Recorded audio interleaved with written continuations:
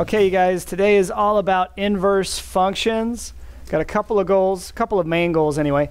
Goal number one, to find the inverse of a given function. You guys have all done that before. We'll do it again today.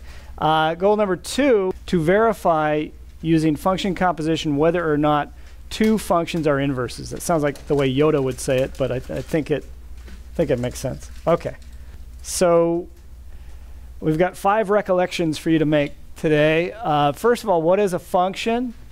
It's a set of ordered pairs, right? Inputs and outputs. The first coordinates are inputs, second coordinates are outputs, such that no two different ordered pairs have the same first coordinate. In other words, no two different ordered pairs have the same input. A function passes the vertical line test, remember? So what's the vertical line test say? So you graph a function. If any line, how many points can a vertical line pass through at any part of the function? One, if it's going to be a function, right? Okay. We usually symbolize a function by y equals f of x. Number 2, a function is 1-to-1 if no two different ordered pairs have the same second coordinate. A 1-to-1 function passes the horizontal line test, so no horizontal line will pass through a function at more than one point. Number 3, the inverse of a function is obtained by switching the first and second coordinates in all the ordered pairs that comprise f. The inverse of f is denoted using the notation, okay, it looks like f to the negative 1, but how do we read it?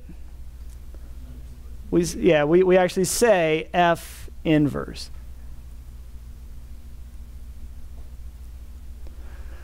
This is number 4 is very technical mathematical lingo. The domain and range of f and f inverse are flip-flopped.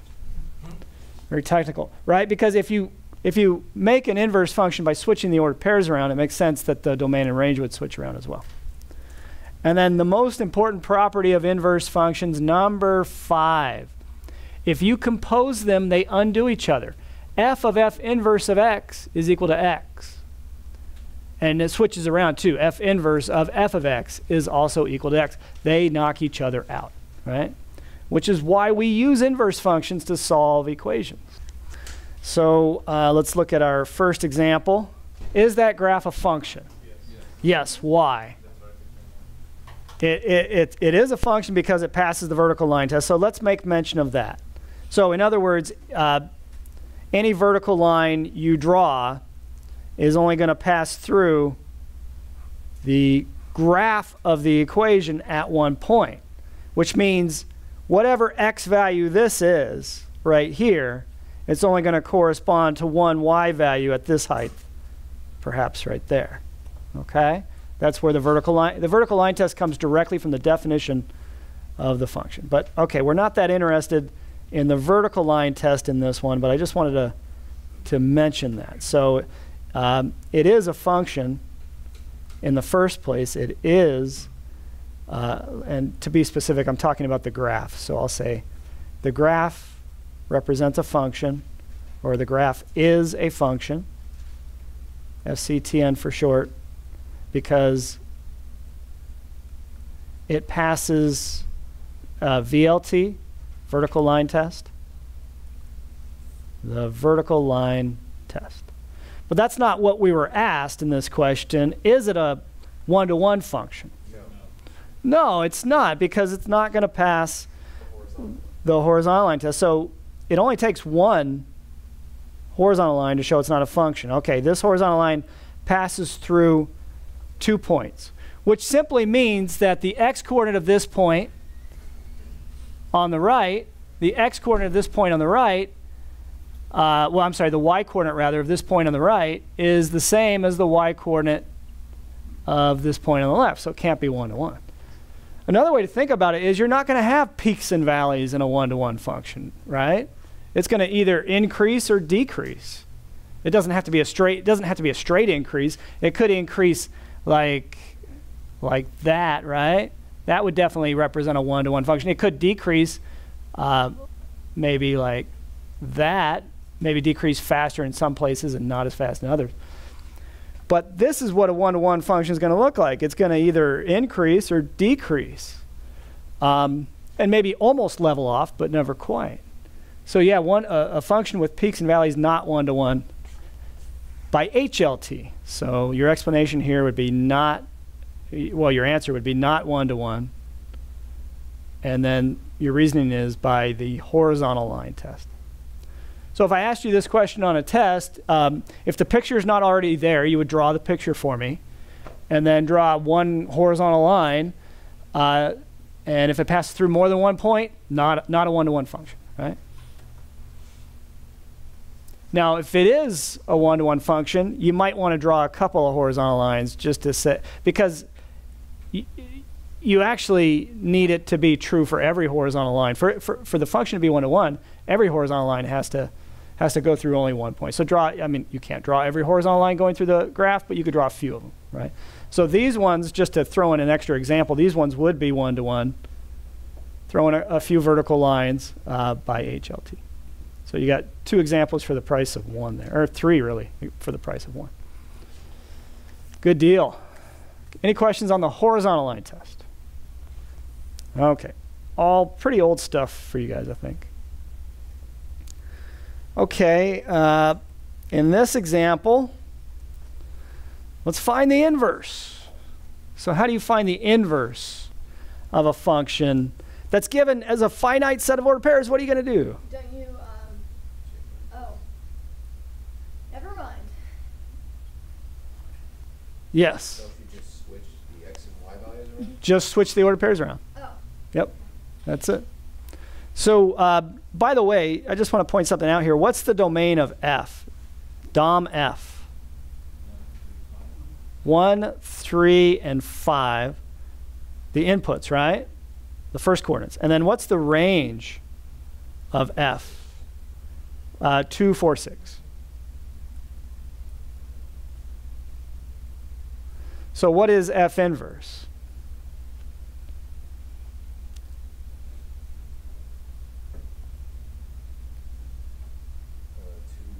2, 1, 4, 3, 6, 5. Yep, that's all there is to it. Now, what is the domain Dom F inverse? 2, 4, 6. So just look at the inputs, first coordinates to get the domain, especially when it's written as a finite set of ordered pairs. It's really easy. You can just scan it. And then what's the range of F inverse?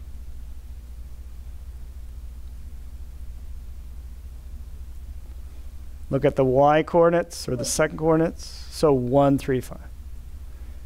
So what am I just having you note here? Like flip-flopping Yeah, so the domain and range of F, or F inverse, however, whichever way you want to look at it, the domain and range of F inverse are the flip-flop of the domain and range of F. Easy enough? What would it mean if I asked you to find, so I'm kind of adding stuff here just to kind of help you guys, help you jog your memory a little bit. What would f of 1 be here? What would the function notation mean here? F of 1 would be 2. Does everybody see that? That's what the function notation means. So this is more input-output notation, isn't it? Input, output. That's not, well, let's use a slash. Well, either way I do it, it makes it look like an operation. But all I mean, I don't mean input minus output. All I mean is input, maybe I'll put a comma there. Input, output. Because if I put a slash, then it'll look like division. Okay, this is the input-output notation, right? The function notation. F of 1 would be 2. So, oh, the guy inside the parentheses here corresponds with the guy there as your first coordinate. And the output, of course, is the 2. Right? So the F notation is like input-output versus ordered pair notation. So what would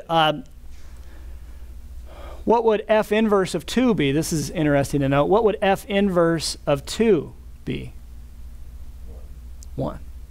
So do you see how they undo each other? F of 1 is 2, but then if you run the output here through F inverse, you get the original input back again. So my point here then was they undo each other. F inverse of F of 1, you just get the input left, right? And you know this is right because what is f of 1? F of 1 is 2. And what is f inverse of 2? F inverse of 2 is 1. So working it from the inside out, you can see f inverse of, f of 1, that's 2. So this is the same as f inverse of 2. In other words, f inverse of f of 1 is the same as f inverse of 2. And we know f inverse of 2 is 1. The big headline is composition of inverse functions, they undo each other, right? Which is why we like them. They help us solve equations. Does that make sense? Another thing we should note, in order for the inverse to be a function, what has to be true about f in the first place? It better be 1 to 1, right? F better be 1 to 1 in order for its inverse to be a function as well. So let's make a note of that. Note.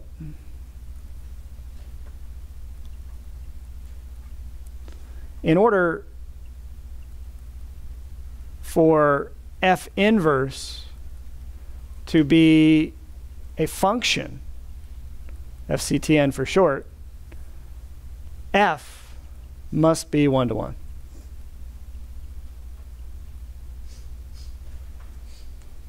And that's actually really important for the theory that you develop, not only in this class, but in calculus. Well-defined one-to-one functions in many situations. They don't always have to be one-to-one. In many situations, it's helpful. Okay, especially when you're finding inverses. So in that last example, we found the inverse for a function defined using a finite set of ordered pairs. Now, if you think about it in part B, we have a function defined by an equation, which is an infinite number of ordered pairs. So there's going to be maybe a couple more steps here, right? Take a look at this. F of x is equal to x squared plus 3. And you're told that x, the input, has to be bigger than or equal to 0. So normally, what does f of x equal x squared plus 3 look like? It's a parabola, isn't it? So let's graph this thing. If you think about it, x squared is a smiley face. Looks like a smiley face with the vertex at the origin, right? But the plus 3 is going to be a vertical shift up 3 of this base graph, right? Well, I don't want that base graph on there, so I'm just going to graph the parabola. So up 3. And I don't even want it to be that great of a picture. It's just a quick sketch. And it's actually faster to get a quick sketch by hand than dragging out your calculator. So I'm probably only going to plot 3 points here. So 0, 3, the vertex moves up 3. And then I think if you plot 1, it'll go through 4. It'll go through the point 1, 4. And if you plot -1, it'll go to a height of 4 as well. And you get this nice looking smiley face. However, it's not the whole graph, is it? If you don't make it through your point, make your point bigger. Well, you guys don't follow that rule? Okay. However, I've graphed too much. I've said too much. Why?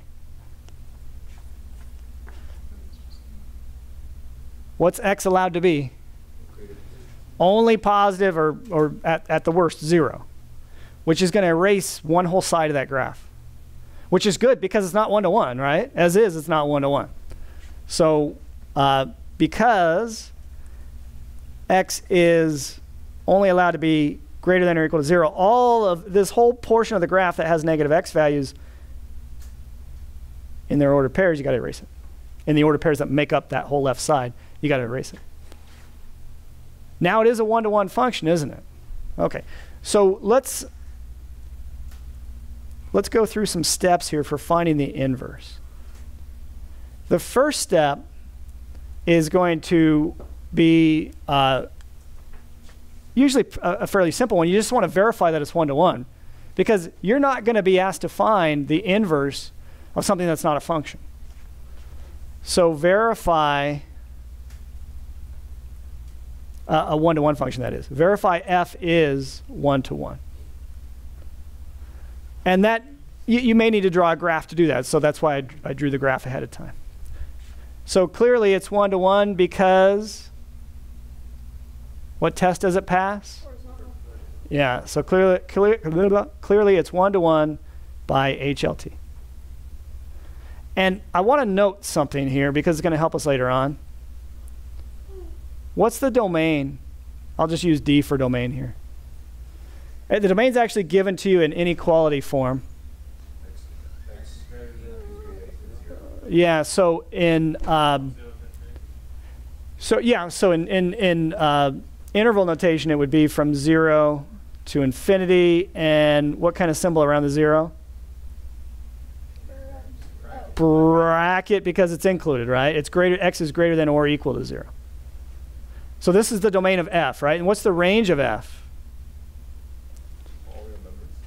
Well, no, look at the graph.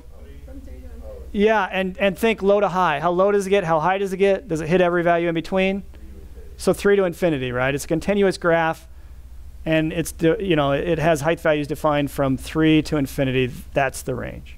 Does it include the 3? Yes. Yeah. So this is the domain and range of f. That's going to help us with f inverse. Okay. So that's step number 1. Step number 2, you're going to replace f of x with y.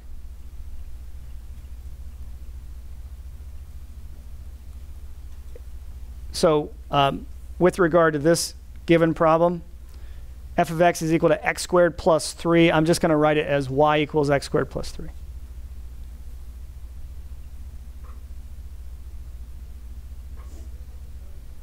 The reason for that is there's less notation to deal with, and you're more familiar with how x's and y's interact.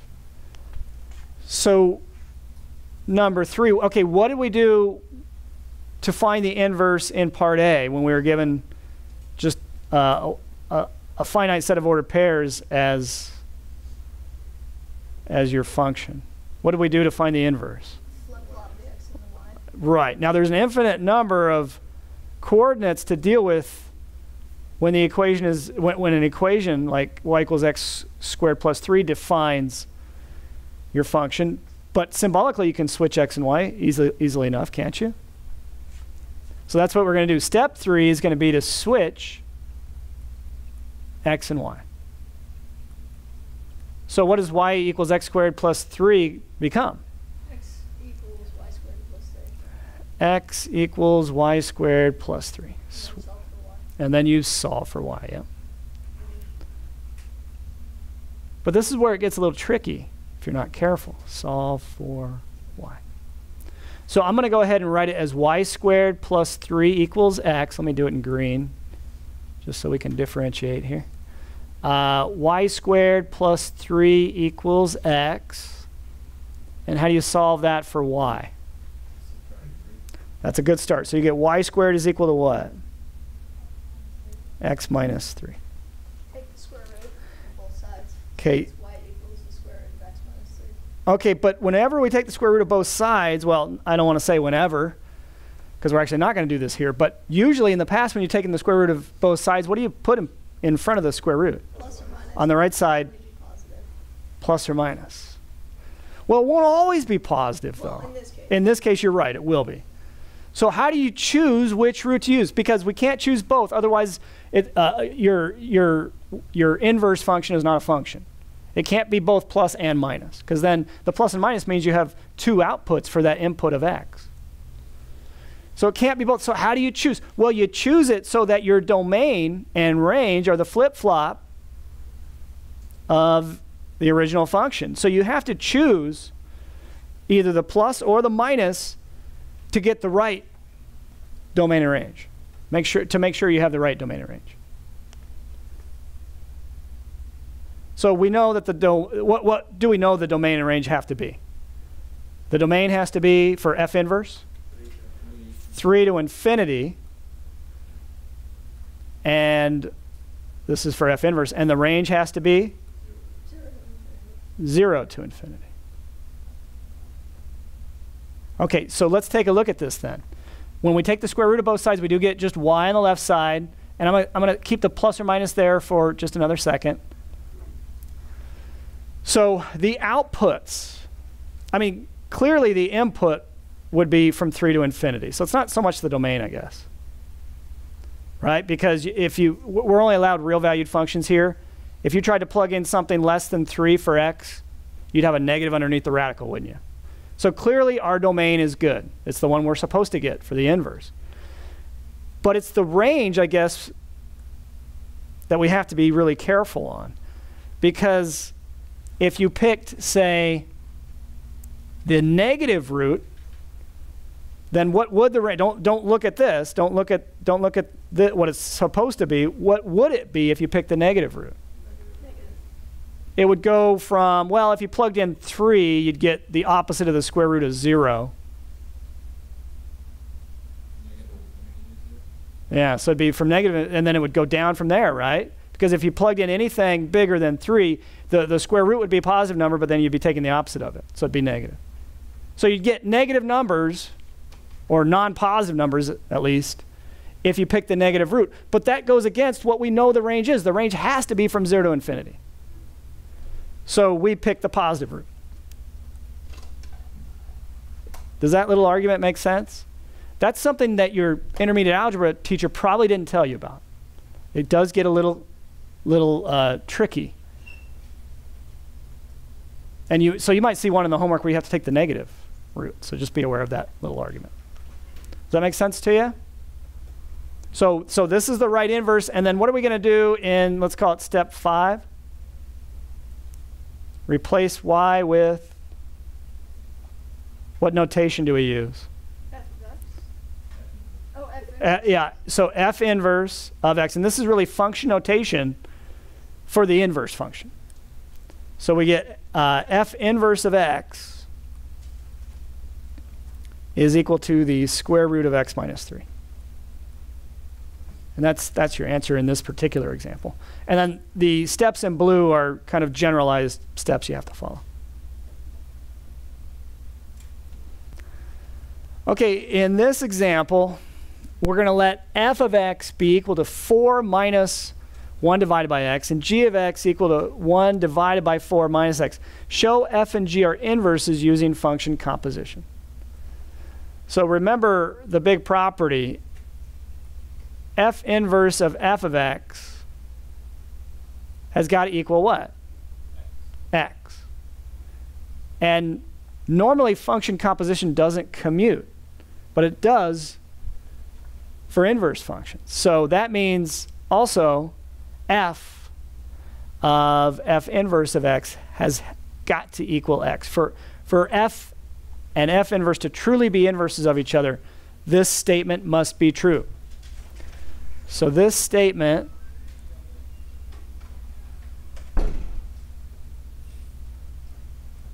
must be true for, well, you know, in this particular example, they use f and g, so maybe I'll do that here. So in this particular example, we don't know for sure if f and g are inverses, but with regard to this particular example, then this has to be true if they're inverses. G of f of x has to equal x, and it also has to be true that f of g of x equals x. So must be true for f and g to be inverses.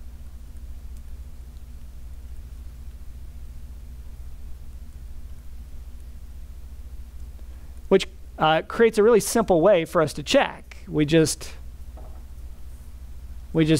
apply function composition going both ways, and we better get x both times. So we don't even have to think about whether or not the functions are one-to-one. If one of them is not one-to-one, that'll come into play when you're doing the function composition. Okay, so, and this is also a good reminder of function composition because it's been a while since you've done that. So let's compose. G of f of x, let's start with that. So this is, again, called function composition. And what you really want to do is work it from the inside out. Okay? So in place of f of x, you're going to replace f of x with its formula on the inside. So what is the formula for f of x? 4 minus 1 over x. So we're going to put 4 minus 1 over x in for f of x. So working downwards then, this g of f of x then is g of the formula for f of x, which is 4 minus 1 over x. This is function notation, g of 4 minus 1 over x. So in the formula for g, we replace x with what? Yeah, so in the formula for g is 1 over 4 minus x. You're going to replace x with 4 minus 1 over x. So that gives us 1 over 4 minus that whole thing. So 1 over 4 minus x, right, was the original formula. And in that x, we're going to plug in the whole quantity 4 minus 1 over x. So let me pause for a second. I want everybody to see this. Let me back off the view a little bit so you can take it all in. Okay. So does everybody see where that last equality comes from? Just from this formula, right? G of the quantity 4 minus x means in the formula for g, replace x with 4 minus 1 over x. Function notation, right? That's what it is. And then what happens in that denominator? Once you distribute that minus, so let me go back up here so you can keep everything in sight. Once you distribute that minus, what do you get? 1 over, so that equals 1 over, distribute the negative, what do you get? 4 minus 4 plus 1 over x. And so the 4's in the denominator make 0. 4 minus 4 is 0. You end up with 1 over x, and which is equal to x because you flip and multiply 1 times x over 1, which is equal to x. So big check mark there. Everybody see that? But wait, there's more. What else do we have to check? F of g of x equals x. So let's go and do that on the other side. So f of, do you see what we're doing, you guys? We're switching this around, which I have trouble with. I don't know if I have any dyslexia. There's a scale of dyslexia. I don't know if I have any of that, but I often switch things around. And there's a joke about dyslexia, and I don't want to offend anybody, but I'm going to tell it anyway. Okay, did you hear about the dyslexic devil worshiper? Did you hear about the dyslexic devil worshiper? No. He sold his soul to Santa. It's pretty great. Yeah, that's pretty lame, I know. Okay, so can you guys get me started here? F of, I'll work downwards here since I did that in the other one. F of g of x, what's that equal to? So f of, we're going to work from the inside out, f of the formula for g of x is 1 over 4 minus x. So I'm just replacing g of x with what it's equal to. We should be able to do that, right? And now it's function notation. You're taking f of the quantity 1 divided by the quantity 4 minus x. So in the formula for f, what does that look like? So the original formula for f is 4 minus 1 over x, but instead of 1 over x, it's going to be 1 over this big gigantic 1 over 4 minus x, right? Well, it's not as bad as it could be, I guess. Everybody see that? All right, we'll do the algebra on that complex looking fraction there. What would that be? 1 more minus x. Yeah, okay, so you're going to flip and multiply this guy, right? Times the 1 up top. So that becomes minus 1 times 4 minus x over 1. And if you just want to write 4 minus x, I would not blame you. But this does remind you to do one thing. It does remind you that 4 minus x, even though you don't see the parentheses, you can put them in there, right? Because you need to distribute the minus 1 to the entire numerator there, 4 minus x. The former denominator, right? So, yeah, otherwise you're not going to get a positive x, are you? So, okay, so you do that. You distribute the minus 1. What do you get? What you do, but I'm trying to go incrementally here. So distribute that minus, and you do get 4 minus 4 plus x, or just x. So it's better that I go too slow than too fast, I think. So check mark there. So what's your conclusion? Oh, let's use a stuffy sounding word, thus. F and G are in fact inverses.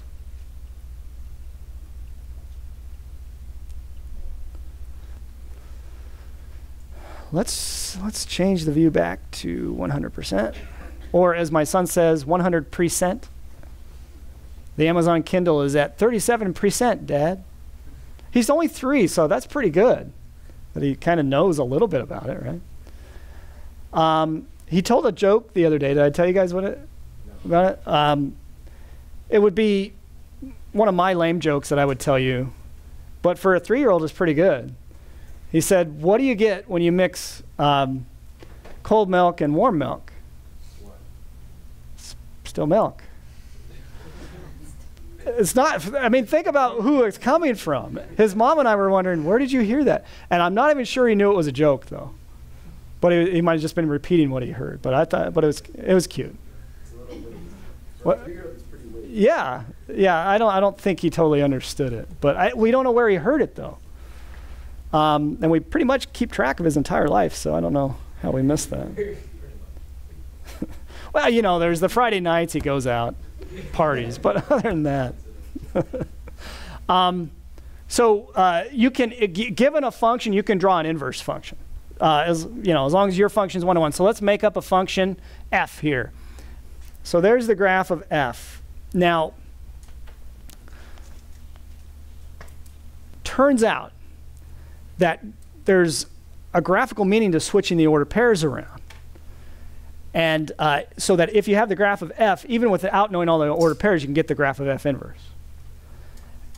So it turns out switching the order pairs around will reflect the graph of f across the line y equals x. So f inverse, let's write that down. F inverse is the reflection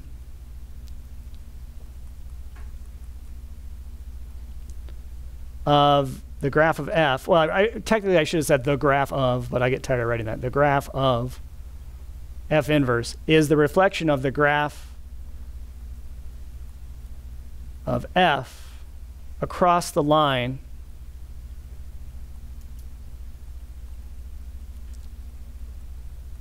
y equals x.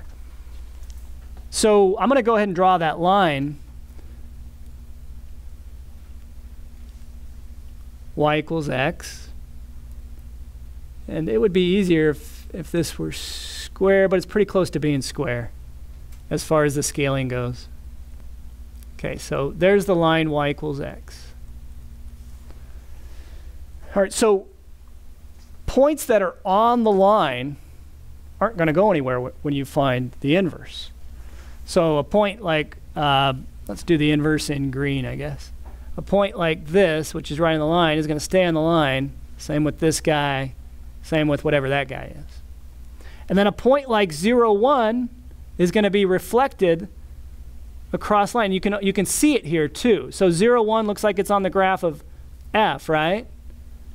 And if you reflect it across the line, so what do I mean by reflecting it across the line? Well, you make the image point, well, you know what it is, right? If this is at 0, 1, the image point has to be at 1, 0, right? And so let me zoom in on this to show you what I really mean here. 200%. So the image then, so imagine this is our point, and imagine taking it across, moving it across or reflecting it across this line y equals x perpendicularly, same distance, opposite side of the line. Where do you end up at? Instead of being at 0, 1, you're at 1, 0. So this point is on the graph of f inverse. Does that make sense? You can really see it when the coordinates are on the axes. Okay. So we get a few of those, and we can draw a decent graph of f inverse. So what else? Well, we could take maybe this point. It's kind of the furthest away, right? And reflect it. I'm just eyeballing it. Over here, let's see. Over here somewhere, right? And then this point maybe over here. Again, I'm eyeballing it. It's not going to be a work of art. And then I think I have enough to get a decent looking graph. Okay. So connect these points. Let me do it in green. It's not, the contrast isn't good enough. Okay. So I'm heading towards, where am I heading towards? This one, right?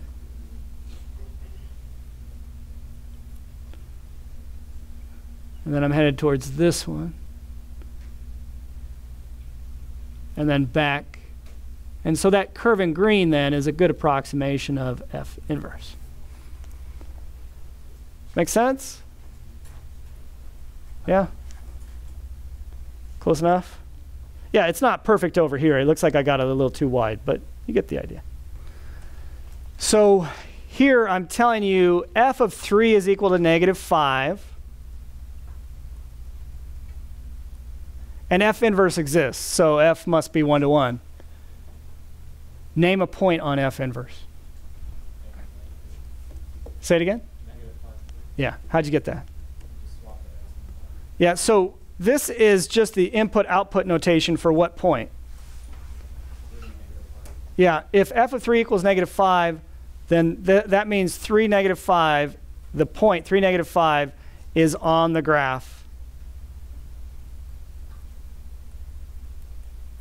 of f.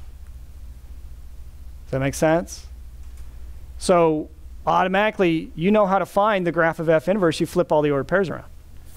So automatically then, -5, 3 must be on the graph. I'll use ditto marks. Is on the graph of f inverse. Does that make sense to you? Okay.